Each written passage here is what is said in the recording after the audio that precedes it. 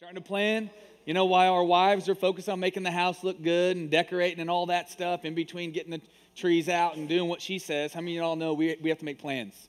We have to make plans. That's unique to men. That is a unique thing. You see it in Scripture. You see it in the very character of God and how He wired us. And that's really what I want to talk about as we close out really 2024 with our very last Forge Men's Breakfast. First of all, I want to say thank you so much for taking the time. I know that your time is incredibly valuable, especially on a Saturday morning. I will just say up front, I believe because this is the last breakfast of the year, I'm just not going to rush what God wants to say to you because I believe He has something for you. With that said, I know that many of you guys, you plan, and so for some reason, we start to kind of dip into the, what do they call it in sports, overtime? Come on, if we go OT 2 or 3 times, don't feel bad getting up and going. We'll make sure that we get you everything that you miss. We're recording everything. We'll get that to you. Don't feel worried about that at all. But I really do believe that God wants to speak to you.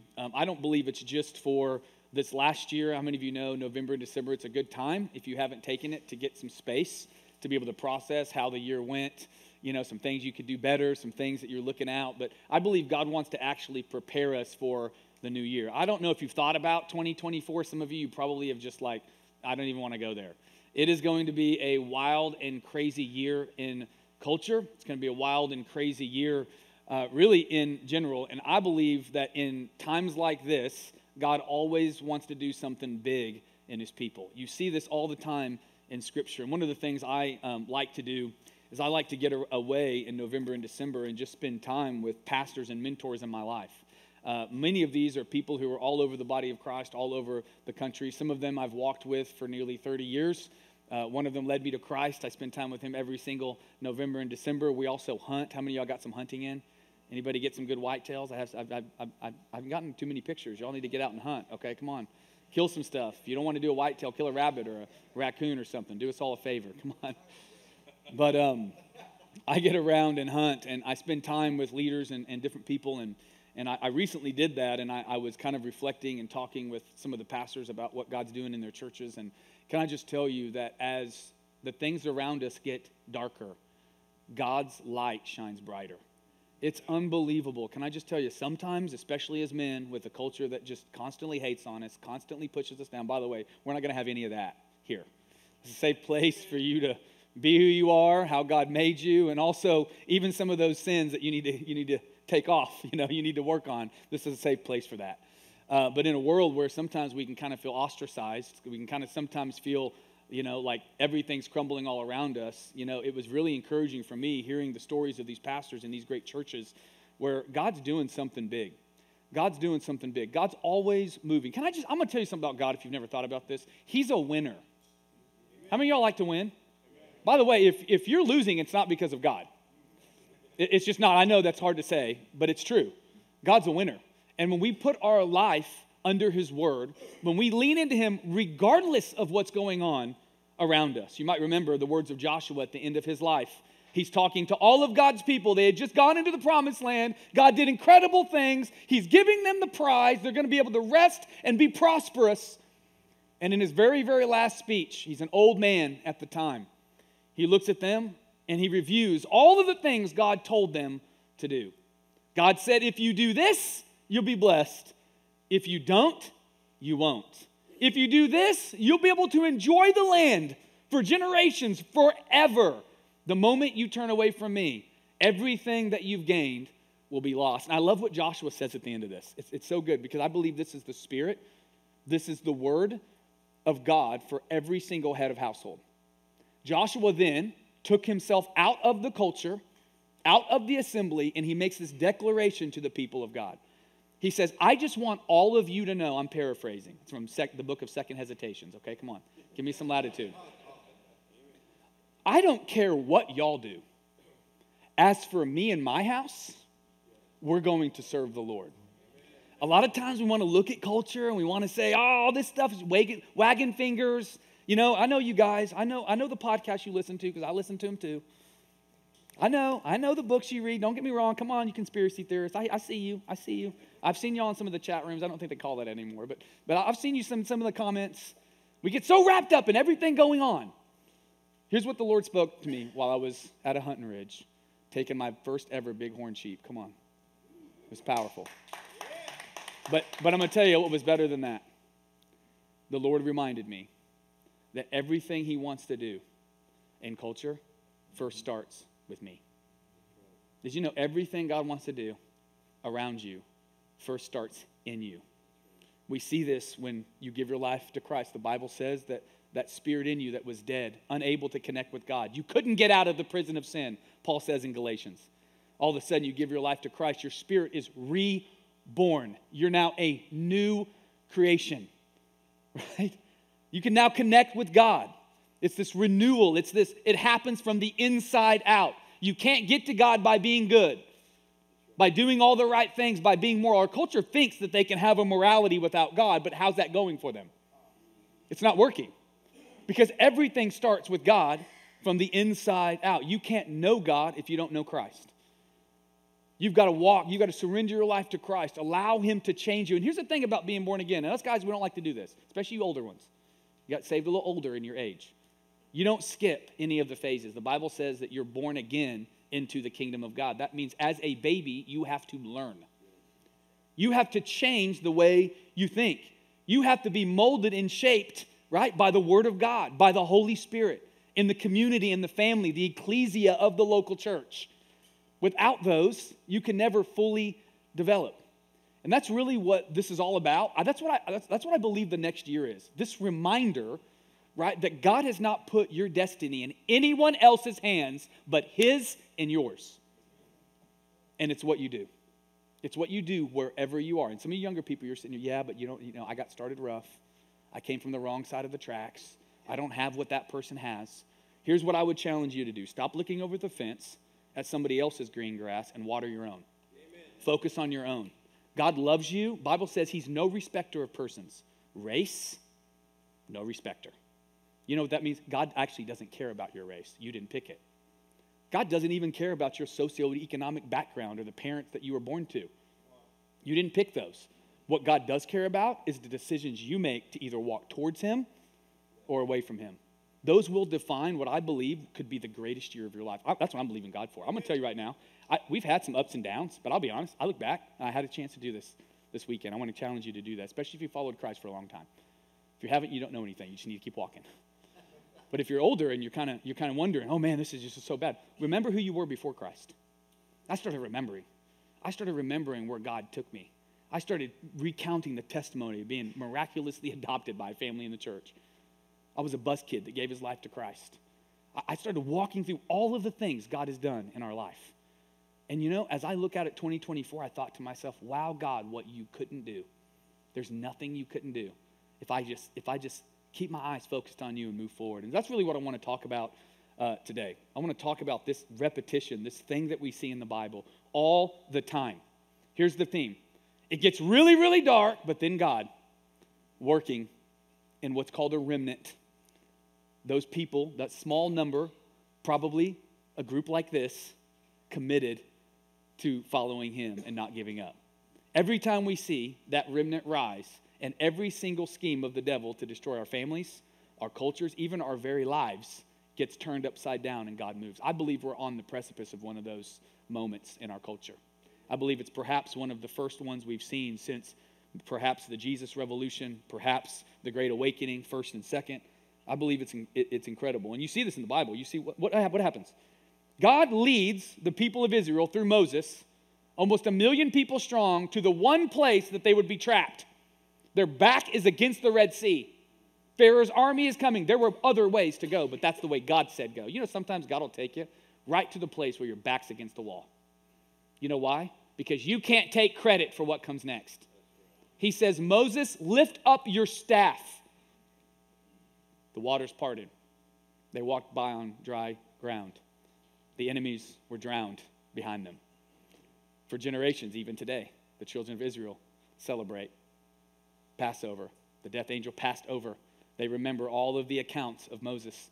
Moses is one of the greatest people in their culture, all those thousands of years later. We see Daniel in the lion's den. He's an old man just trying to live out his faith. They say, you can't pray anymore. He opens up his window, as he always does, and prays anyways. They throw him in the lion's den. The king didn't even want to do it, but he was tricked by scheming political officials that didn't like Daniel. Daniel prayed to his God, and he was delivered. It's incredible what God does. Just read the Bible. It's over and over and over again. Shadrach, Meshach, and Abednego. Bow. Worship this. Worship this image of a political leader. This image of a political system. Worship it. Put your hope and your faith in it. Bow. 3 of them. Daniel was probably back at the palace. 3 of them. They had all of their other countrymen. They all bowed. They probably said things like, well, you know what, I just don't want to rock the boat. Well, you know what, I'm really not going to mean it. They look at this king whom they served. They were an advisor to the king. And they said, King, I don't care what you decide to do, no matter what it is, we will never bow. The king got mad, heated up the furnace, threw him in. There was a 4th in the fire. The Bible says it looked like an angel of the Lord. The word of God there, capital Lord. Anytime you see that in the Old Testament, that's called a theophany. That's a pre-incarnate appearance of Christ. The Bible says, in the beginning was the Word, John said. Jesus looked at the Pharisees and said, before Abraham was, I am. That was the name of God. I'm the one that spoke to Abraham. I'm the one that led him. That was my voice in the bush to Moses. They picked up stones to stone him because he literally said he was God. What happens? God delivers them. The Bible says that's what that word was. Christ literally was in that furnace. You know, sometimes God delivers us from fire, men. Sometimes he delivers us in it. And we want to avoid it. But our greatest purpose, our greatest contribution to those around us is sometimes just letting other people watch us burn.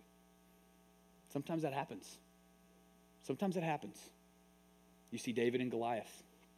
You guys know that story. You see Joseph. You know, sometimes it's not as one moment. Sometimes there's 10 bad things that happen so that one glorious thing that could have never happened without those 10 things can come forth. That's Joseph. 17 years he goes through a process of constantly rising to the top, being lied about, being trashed on, being thrown out, until one day he literally saves an entire nation. None of us would be worshiping Christ had Joseph not saved the family of Abraham, Isaac, and Jacob, through which the Messiah would come. Over and over again, you see it. Jesus, crucifixion, the resurrection, the devil thought he won. Man, he was pumped. He was gloating. And then the 3rd day came. The Word of God says that if Satan would have known the plan of God, which the Bible says was hidden in the mind of God so that he wouldn't, he never would have crucified Christ. Do you know why Satan hates the Jewish people right now? He's always hated them. You know why he hates them even more now? Because of Jesus. I don't know if you've thought about this. Jesus isn't a Christian. He's a conquering Jewish king and rabbi. The Bible says that you and I are grafted into Abraham's covenant.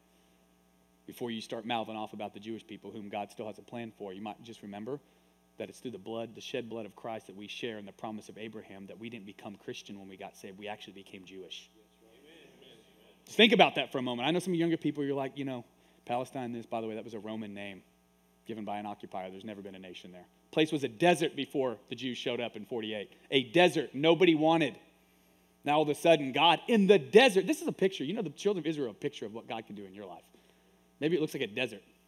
Ain't nothing living there. Have you been to a desert? I mean, it sucks. I mean, it's hot, first of all. There's sand. I mean, you go to the beach. I hate the beach. Sand just gets everywhere. I hate it. You've seen one beach, you've seen them all. If you like the beach, it's fine. There's a women's event happening next month. But anyways, come on. I love the beach because my wife's in a bikini. I'm just telling you. That's the only reason I love the beach. I don't love the beach because of the beach. That's funny. Think about that for a moment. Desert of your life. God comes in, his truth, his word, his life. All of a sudden, man, I went to Israel several years ago. Trying to get back, but COVID happened. Now they're in a war. Been canceled 2 trips, man. I just got to get on a plane and go. It's amazing what it is, what it looks like today. It's unbelievable. There's a city. It's beautiful, green and pastures, and that's a picture of what God does in your life when you put him first. You know, Israel was a picture to the nations. It was a picture to the nations of what happens when you follow God and what happens when you don't. Your life is the same as a believer. We're a light to the world about what happens when you put God first, when you're honest, when you tell the truth. You know, you can tell the truth and smile. You know, you can say no and then thank you after. You guys know, you're from the South, you know what I'm talking about. Bless your heart. That's what that means. means no way I'm going to do that. And you're an idiot. Bless your heart. That's what that means. If any Southerner ever tells you that, that's actually not a compliment. They literally just put you down in a way that you could accept. God loves to take the long shot. He just always does. You know why? Because when he comes through for us, none of us can take the credit. Let's be honest, you like taking the credit. I had a pastor friend of mine that was at the ranch a week before me. For some demonic reason, he was given a bigger ram. When I realized that I couldn't protest it, I started just lying and saying mine was bigger. That wasn't true. There's picture. There's photographical evidence. Not true. His was uglier for sure. But not bigger, but not smaller. And, we do that as human beings, We want to feel accomplishment, but, there's some things in our life that God wants to teach us that if we would just do what he says, he would actually be the one that wins. He would win it on our behalf. And we're so self-reliant, and I believe that. I'm going to teach you about some things you can do. But even the things I'm going to tell you can do don't mean anything if you can't allow God to do what only he can do in your life. There are some things, can I just tell you, you're not going to change the geopolitical situation in the United States. I love you. I know you're listening to all the podcasts and stuff, and be informed. Know what's going on. Exercise your right to vote. That's important. Okay, but I'm just going to tell you there's some things in the world that you're not going to solve, but you know what you can solve? You can make your marriage better. You can make your church better. Have you looked around? By the way, all these buildings are going up. It's because all these men pay for it. It's incredible what God does. I say, hey, man, we want to do this. Let's open up some space for some more people. Reach some more people. Men goes, yes. Now, I mean, they ask their wives, too. But my point is like you can make your community better. You can change the atmosphere in your family. You can. By the way, I heard this, Jake. I'm glad you brought this up. I think that was from God. Some of you, you're like addicted to porn, and it's completely twisting your brain.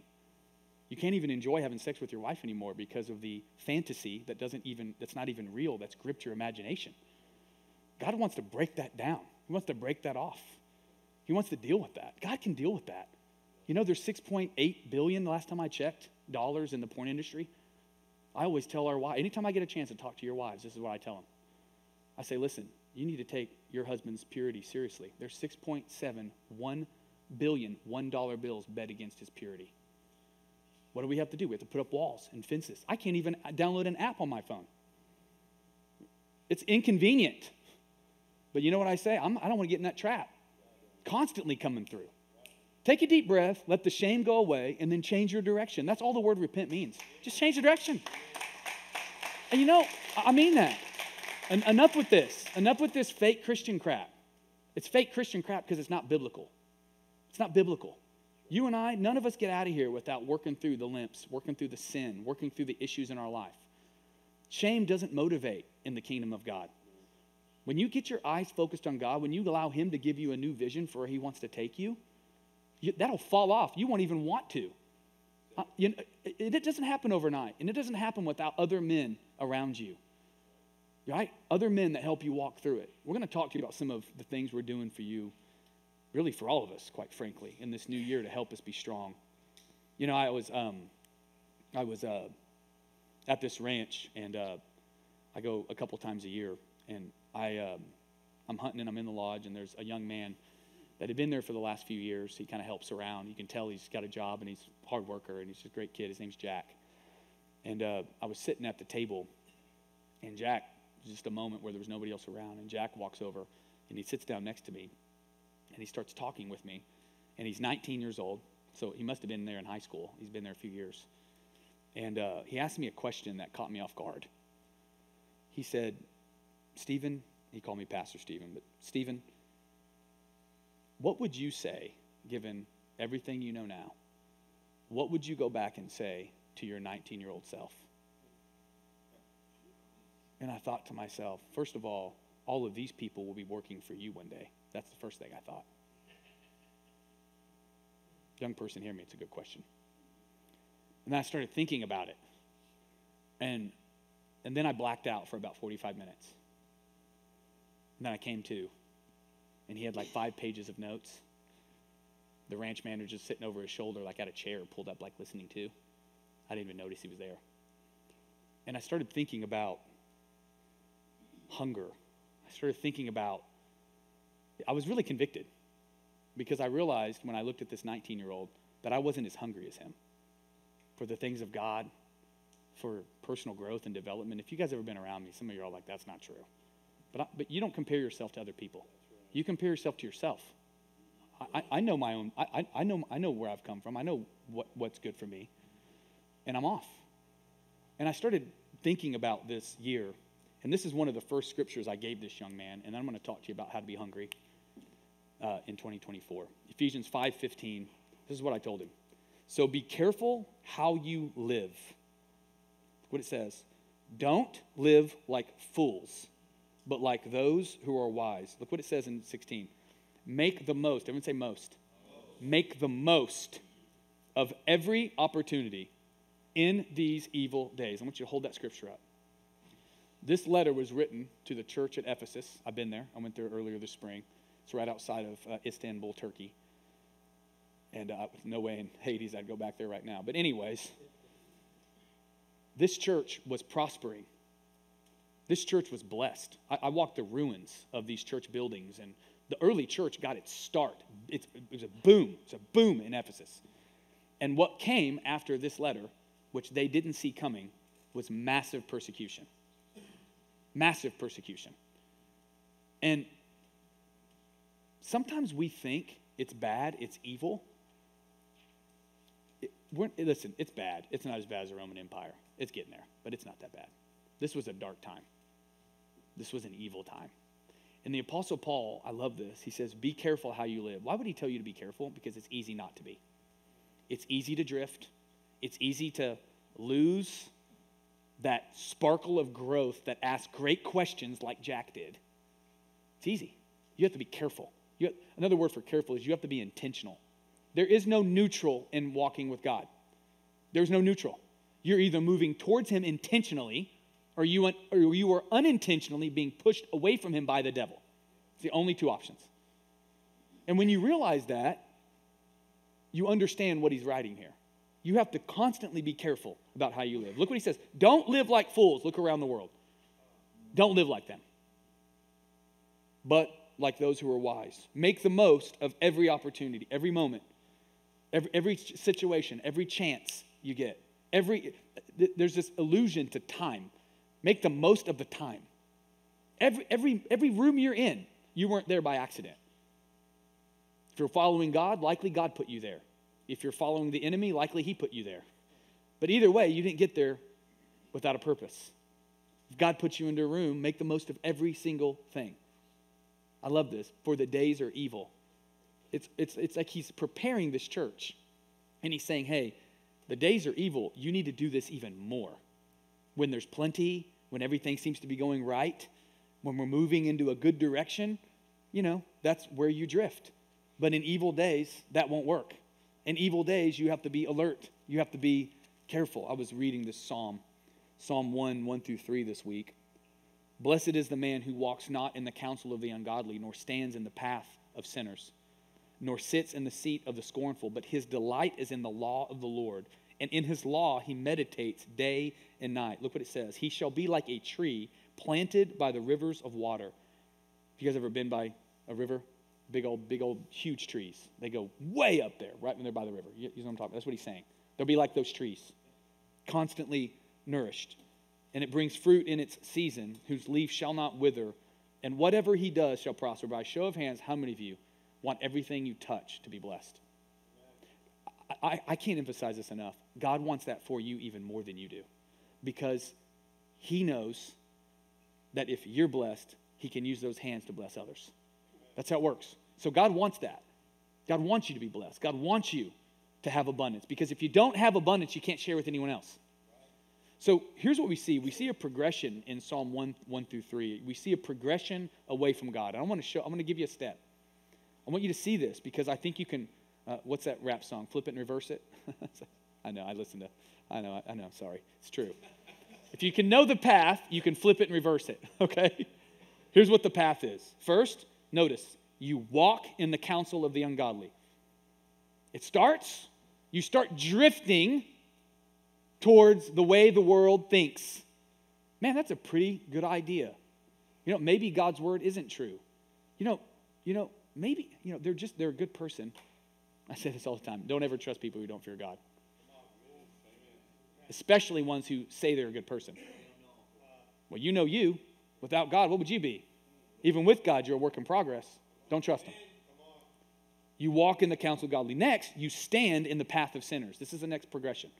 You begin to kind of walk, you're observing, you're kind of drifting towards them. Next, you're sitting, or you're standing rather, and you're listening. You're standing. You're not moving anymore. You're allowing those things to get into your heart and your mind. And then finally, you sit in the seat of the scornful. Look at our world. You sit in the seat of the scornful. Now you're one of them. You're painted with their attitude. And I love this path away from God because it also shows you the path towards God. What should you do? Walk in the counsel of the godly. Stand in the path of believers. Be around believers. Sit in the seat of the saved and redeemed. You see what I'm saying? This is great. Think about this. So you're sitting in the seat of the scornful. Here's the first thing you have to do. Get up. Stand up. Don't do it anymore. And then, this is important, after you stand up, repent, turn away, and walk the other direction.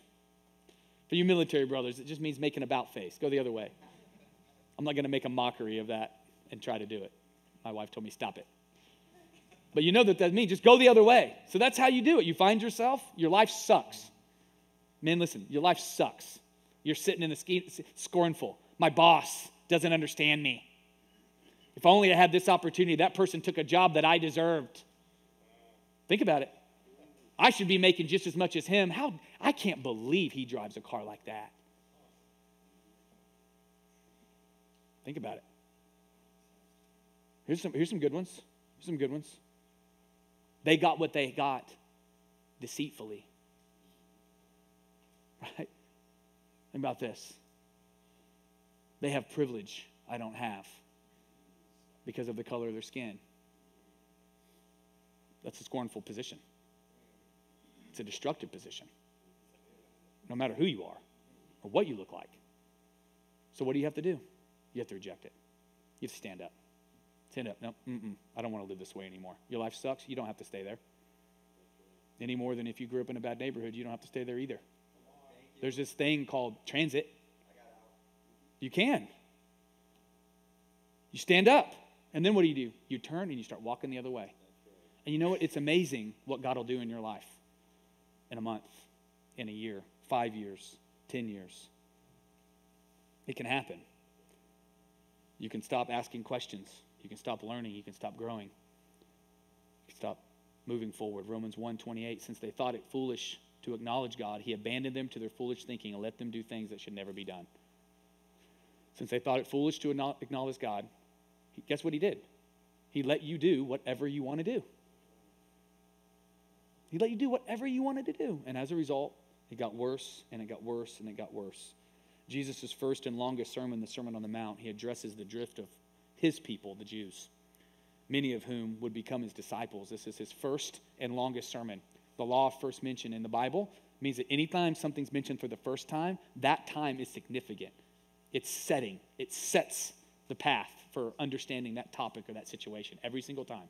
This is his first sermon. It's the longest one he ever told, the Sermon on the Mount. This is what he says in Matthew 5:6. God blesses those who hunger. Everyone say hunger. Who hunger and thirst for justice, for they will be satisfied.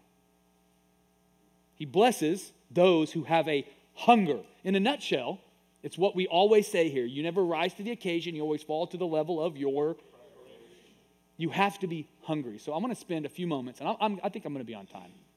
Plus or minus 10 minutes. Probably plus 10 minutes. But I want to give you an acrostic. This is good for guys. You can kind of, matter of fact, we'll put this on the website. We'll get this to you. Okay, hungry. I'm going to give you an acrostic that can help you check yourself, because we're always drifting towards God or towards the devil, or we're intentionally moving towards God. Amen. That's just how it works. Some of you are young and you're dumb and you're running towards Satan. Well, don't worry. He'll have his way with you and you'll make a change. It's way better going towards God. Okay, so I'm going to give you an acrostic. I think that's what it's called.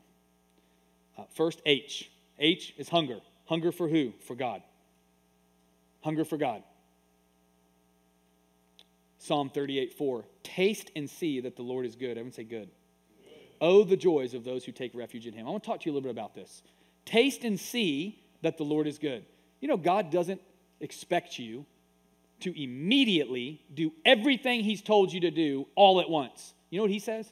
Do the first thing, and I promise you, you're going to want the next thing. Do the next thing, I promise you, you're going to want the thing after that. Taste and see that the Lord is good. I know some of you love coffee. Coffee is an acquired taste. I don't care what you say. It tastes like crap.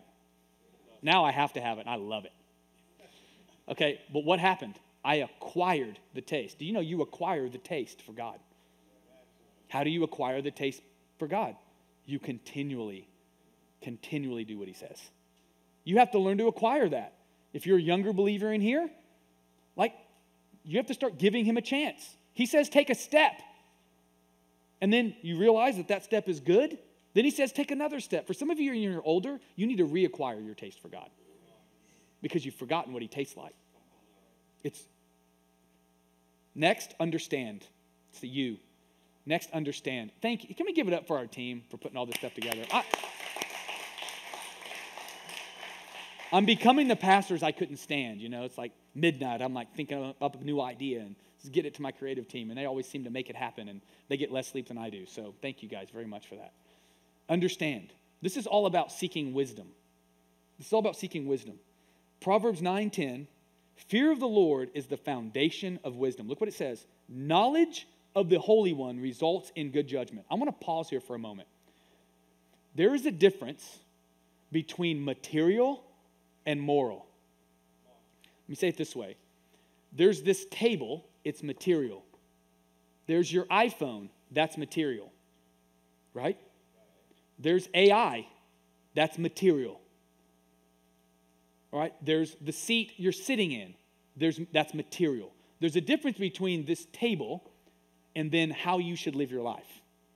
Those are two totally different things. And here's the problem. Our culture has said that because we have a lot of knowledge, we're literally called the information age. That somehow we're more advanced than those crazy, backwards, ancient people of the Bible. And I'll tell you this, they didn't have the material wealth we had, that's for sure. The poorest person today is still richer than the first billionaire was in terms of material wealth. Okay, but for all of the knowledge, our society has not grown morally. Look around. I mean, I literally heard an interview with Elon Musk talking about AI and saying, yeah, you know, it might end the world. But you know, I mean, if I had to choose, if I was AI and I had to choose a world with humans or without, I think it's more interesting with humans. So I'm just going to kind of sit back and see how it rolls. By the way, he's incredibly smart, but he has the maturity of a 9-year-old. He has the moral development of maybe an 11-year-old. And this is huge. I see this in the church. Really smart people. They know all the Bible and the doctrine, and they have all the information, but they have the spiritual maturity of a 5-year-old. They think in their own eyes that because they know something, right, or they have something, they know what to do with it. You see, wisdom starts with the fear of God. You know what that means? There is a God in heaven, and I am not him. That's humility. There is a God in heaven, and I'm not him. All these technocrats with their techno-religion, they're all atheists, trying to fill the hole of their heart. Eternity's planted in their heart, but they reject God. And so they say, because of their angst and their anxiety and their fears of death, I'm just going to become God. It's the same issue at the Tower of Babel. The same thing. Babel is where we get the word technology from. Isn't that funny? Literally. Technology from. Here's what I would say. You may have a smartphone, but that describes the phone, not you.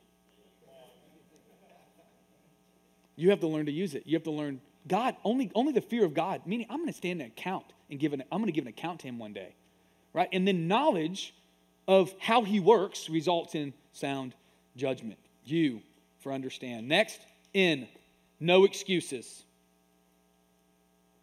Repent. I've noticed this. Hungry people constantly repent. I am a professional repenter in my house. Professional. Ask my wife. I can count on one hand how many times she's repented about anything. You're laughing because you're like, oh my God, I'm not alone. But the Bible does say that the man is supposed to be the head of the house, just like Christ is the head of the church. We pour our life out for them. So why don't you stop expecting them to do anything and keep pouring out your life for them? Think about that for a minute. Professional repenting. And I'm going to go out on a limb here. You shouldn't respect people who make excuses all the time. I tell our team this constantly. If I want to know why it happened, I'll ask you.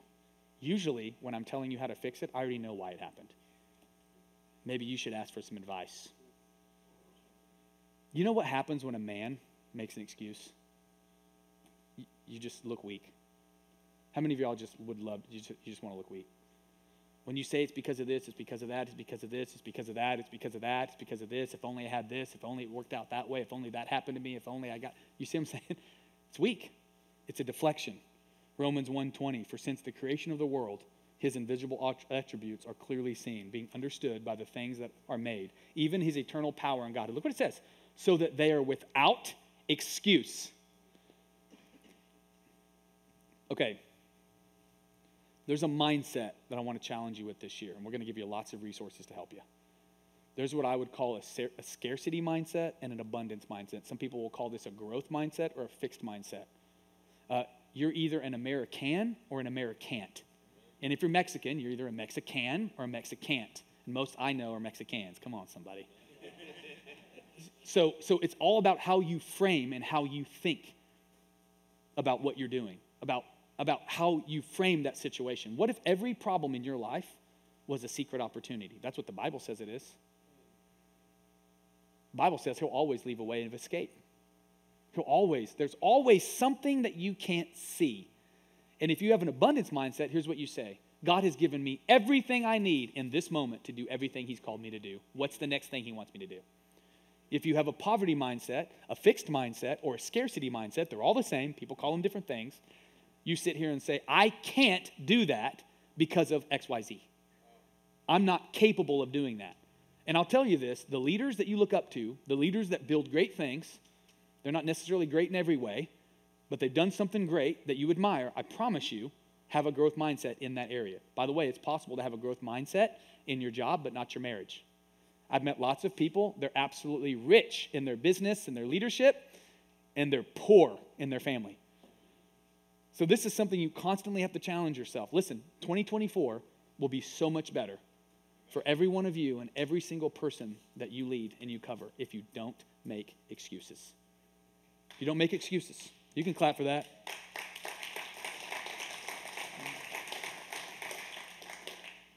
Remember 1 John 4:4. You are of God, little children, and have overcome them, because he who is in you is greater. I would say greater. Greater than who that is in the world. Philippians 4:13. I can do all. I would say all. In the Greek, the Aramaic, the Hebrew, the Latin, all means all. I can do all.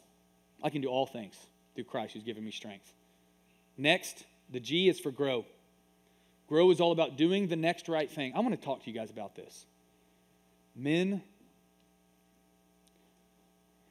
you're not hard enough on yourself. At the same time, you're too hard on yourself. What do I mean by that? You should hold yourself to the highest standard. If you hold yourself to a higher standard than anyone else, you will never make excuses.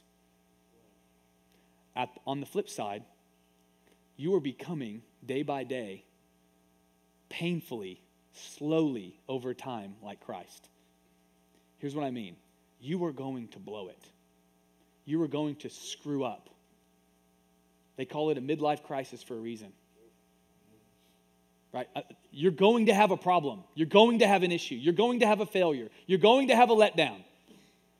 And so your ability to be able to learn from that and move forward, to move from why God, why God, why God, to what's next God, is everything. So in one respect, you have to hold yourself to the highest standard ever. Right? In the other standard, you have to remember that you're not Jesus and you need him every single day. And you need brothers around you that go, you know what? Let me show you how to get out of that. Let me show you how to walk out of it. And here's what I'm going to say about change. Change doesn't happen overnight. And some of you, I don't know who I'm talking to, but some of you have a legalistic opinion and attitude about sin. Okay, men, especially Christian men, should not be prudes about sin. I used to have soldiers come to me, and they're just like shameful, and I just had to look at them and go, bro, you're not going to tell me anything I haven't heard before. And then they open their mouth. I'm like, well, I haven't heard that before. But anyways, y'all are crazy. Y'all are crazy. I love you anyways, but y'all are crazy. And I hear their story, and I sit here and go, okay, well, you can't unscramble the past, just like you can't change the past, just like you can't unscramble eggs. So what are we going to do move forward? At some level, this constant fear and shame, that's not from God. On the flip side, you can't just pretend that sin doesn't matter and that you didn't hurt people. It does matter, but you have to look forward. The Bible says that for the joy set before him, Christ endured the cross. I promise you that whatever you're facing wasn't as bad as the cross. The joy set before him, what is that? That's the future. He knew. He saw every one of you. For the joy set before him, he went through it. You have to go through it. You have to go through the sin. You have to go through the mire. You have to push through that stuff. Philippians 3:13. The Apostle Paul wrote 2/3 of the New Testament. Here's what he said. Brothers, I do not count myself to have apprehended, meaning I'm not there yet. I'm still trying, but I am not there yet. Sometimes I lose my temper. Sometimes I'm a little more mouthy than I should be. Sometimes I'm not exactly what people around me think I should be. Well, look what he says. But the one thing I do, forgetting those things that are behind, and I reach forward to those things which are ahead. I press. I love that. Press. I press. That's where we get pressure from. You feel like you got some pressure on you? Good. Pressure makes diamonds.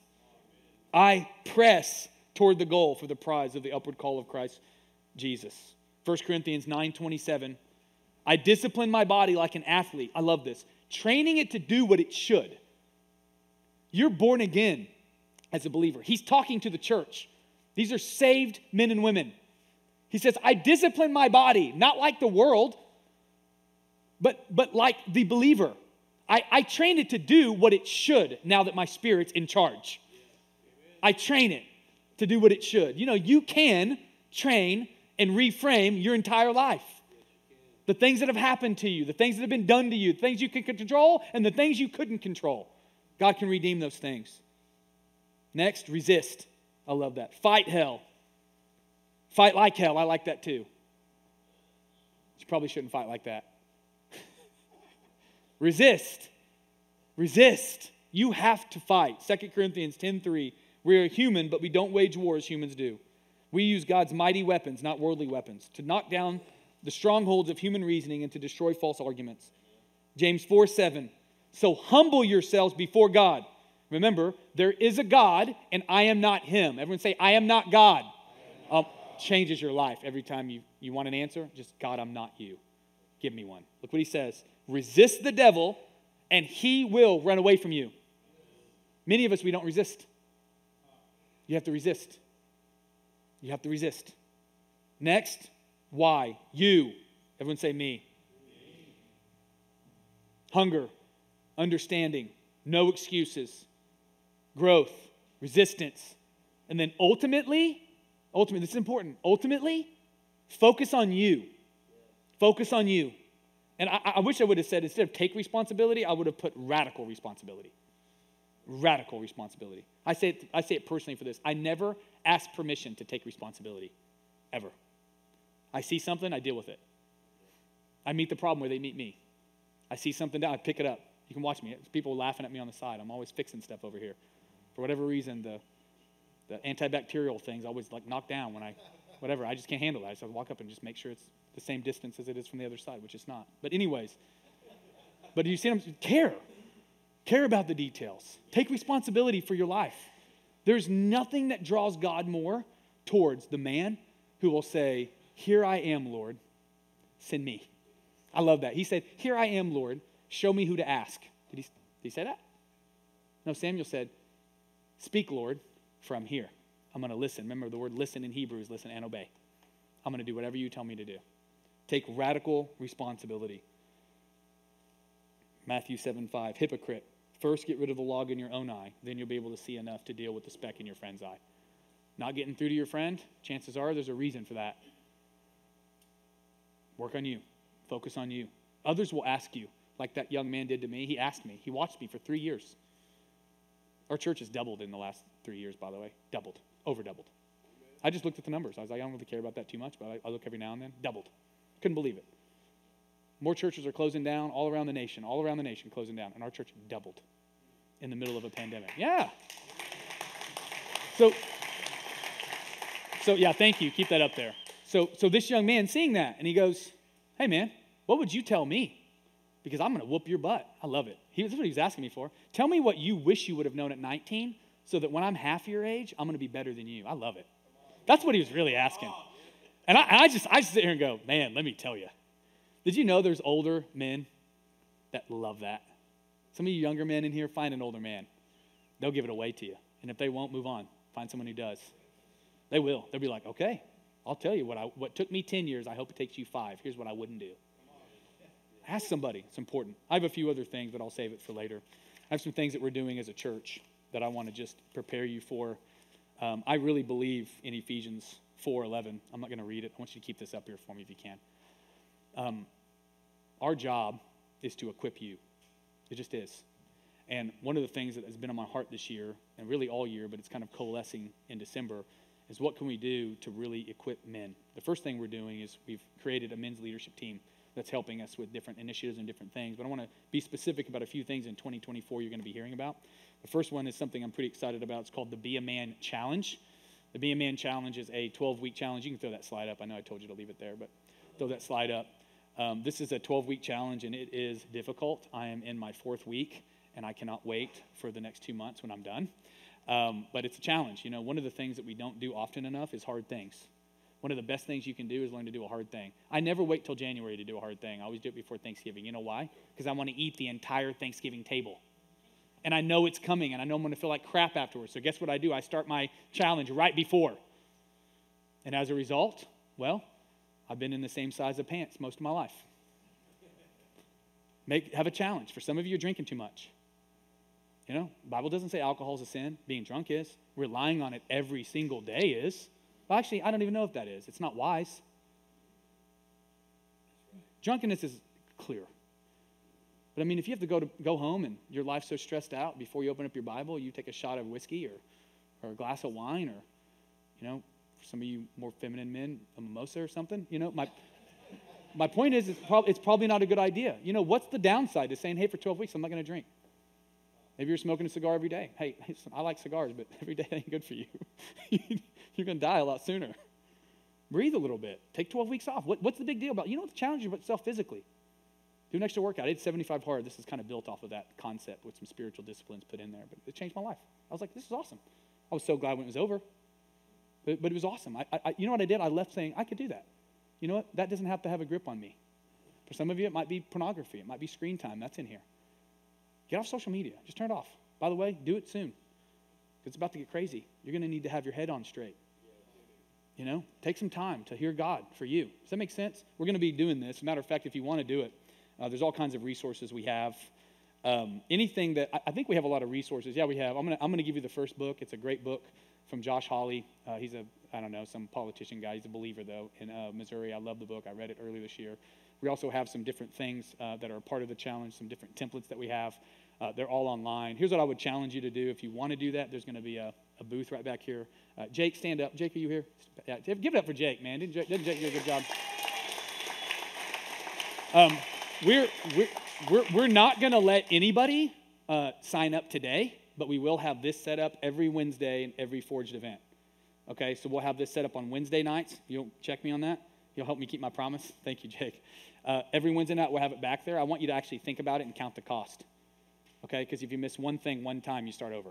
So I want you to really think about it, pray about it, count the cost. Jake will have some more information about that. That's going to be up anytime you'd like to start it. We also are going to be launching a 12-week discipleship course for men called Patriarch. Yes, I did pick that word. We are redeeming that word. That is a biblical word and a good one. We're going to talk to sons, husbands, and fathers. It's going to be a great 12-week course for boys and men. I wanted to say boys to men, but I just couldn't. I just couldn't. I wanted to. I just couldn't.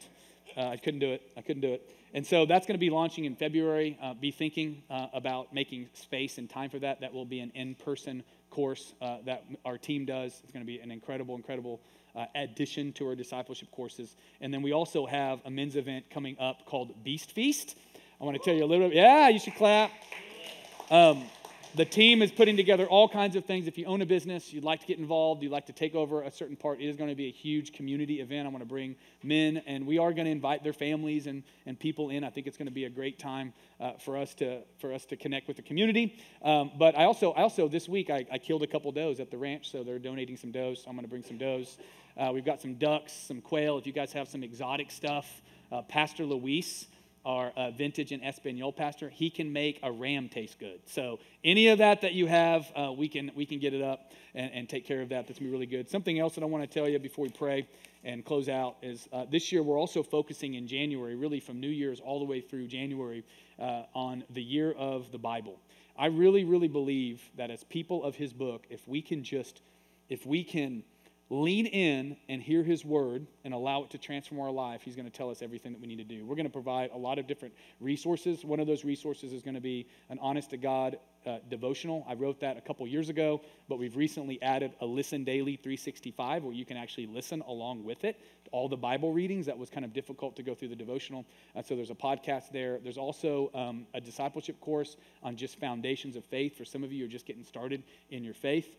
I wrote a better book and also a discipleship course. We're going to make that available online so you can take it. Something I'm really, really excited about is this is actually a planner that we made 5 or 6 years ago now called Better Planner.